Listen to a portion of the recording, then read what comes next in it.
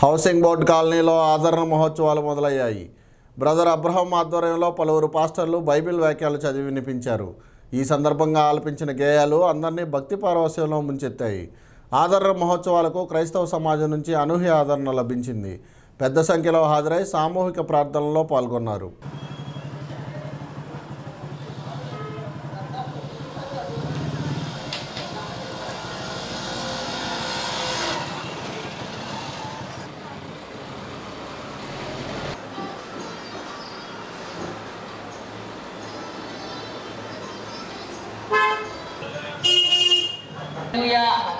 హల్లెలూయా. మన వారి కోసం కూడా ప్రార్థన చేసాం.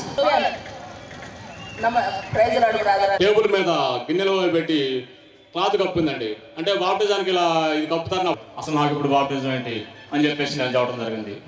అయితే తిరుగుతూ ఉండేవాడిని. ఈ దేవుడు అయితే నా పాపాలను క్షమిస్తాడని నేను నమ్మి మా అమ్మని, మా నాన్నని, మా బంధువుల్ని, అంటే చాలా దూరం హైదరాబాద్ నుంచి ఉన్న వాళ్ళని కూడా పిలిపించి నేను ఘనంగా బాప్టిజం తీసుకోవడం జరిగింది. అప్పటి నుంచి ఏ అలలు వచ్చినా, ఏ వెనకడుగు వేయాల్సి వచ్చినా నాకు దేవుడు ఇచ్చిన దర్శనాన్ని బట్టి, ఆ కళను బట్టి దేవుడు అనేవాడు ఉన్నాడు, ఇది మాత్రం ఖచ్చితం, ఈయనే దేవుడు అని చెప్పేసి నేను వెనుకెదరకుండా నడుస్తూ ఉన్నానండి.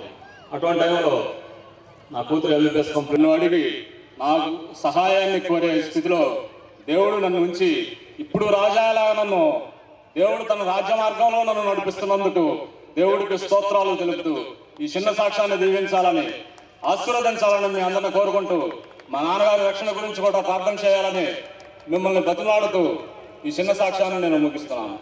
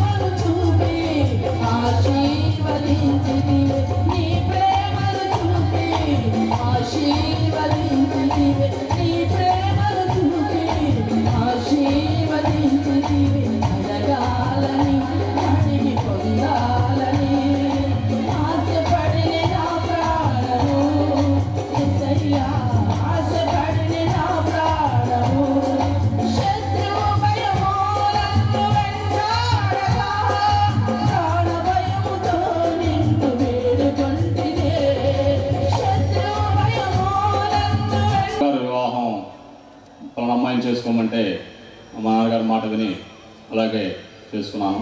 మా భార్య వివాహానికి ముందే దేవుణ్ణి తెలుసుకున్న మనిషి, కానీ నన్ను వెంబడిస్తూ నాతో పాటు అన్ని గుళ్ళకి, మందిరాలకి వస్తూ గడిపేవాళ్ళం. అలాంటి టైంలో మేము ఎంత ప్రార్థనలు చేసినా, ఎన్ని విధాలుగా మేము చేసినా, వ్యాపారాలు చేసినా, అంటే నాకు ఉద్యోగం లేదండి, కలిసి వచ్చేది కాదు. కొద్ది కాలంలోనే తనకి, మా మిస్సెస్కి, అంటే దేవుడు నన్ను విడిచి వేరే వారిని అనుసరిస్తే శ్రమలు విస్తారమవును అని బైబిల్లో విన్న విధంగా మా భార్యకి ఆరోగ్యం బాగోలేకపోవటం, కొద్ది రోజుల్లోనే 4 ఆపరేషన్ల లాగా జరగటం, అలా మా జీవితం జరుగుతూ ఉంది. మాకు 2 పిల్లలండి. ఫస్ట్ అమ్మాయి పుట్టినప్పుడు ఆడపిల్లల కదా అని చెప్పేసి ఎందుకో దగ్గరికి తీసుకోవడం కూడా ఇష్టం లేక వారం 10 రోజులు పిల్లల్ని ఎత్తుకున్న దగ్గరికి తీసుకున్న మనిషిని కాదు. అలాగే మగపిల్లగాడు పుట్టినప్పుడు నేను రాజాలాగా జీవితం గడుపుతాను కదా, నా కుమారుడు రాజకుమార్ అని రాజా అని. Please subscribe TV 999. Wish you all the best. Subscribe TV 999. TV 999 అందరూ చూడండి, ఆనందించండి. Please subscribe. Thank you. Hi viewers, నేను మీ Hyper Aadi. Please subscribe TV 999. TV 999. Good luck and God bless. Thank you. Please subscribe TV 999.